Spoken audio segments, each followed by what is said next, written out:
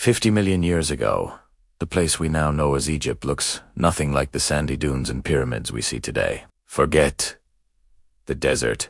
Imagine a vast, shimmering prehistoric ocean stretching as far as the eye can see. This was the ancient Tethys Sea, and its warm, shallow waters were teeming with life. In this incredible underwater world lived one of the most fascinating creatures to ever roam our planet.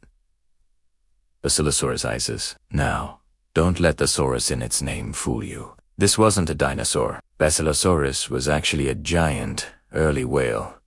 But it looked more like a colossal sea serpent. We're talking nearly 60 feet long. That longer than a school bus. Its long, slender body would have moved through the water with a powerful, snake-like grace, a true king of the ancient seas. Fast forward to today, and if you visit a special place in Egypt called Wadi Al-Hitan, or Valley of the Whales, you can see the proof of this lost world. The desert floor is literally littered with the fossilized skeletons of these magnificent giants. Scientists have unearthed incredibly complete skeletons of Basilosaurus here, perfectly preserved in the sand. It's like an open-air museum, telling the story of a time when whales ruled where camels now roam. What's even more mind-blowing about Basilosaurus is that its fossils reveal a crucial piece of whale evolution. If you look closely at their skeletons, you'll find something astonishing.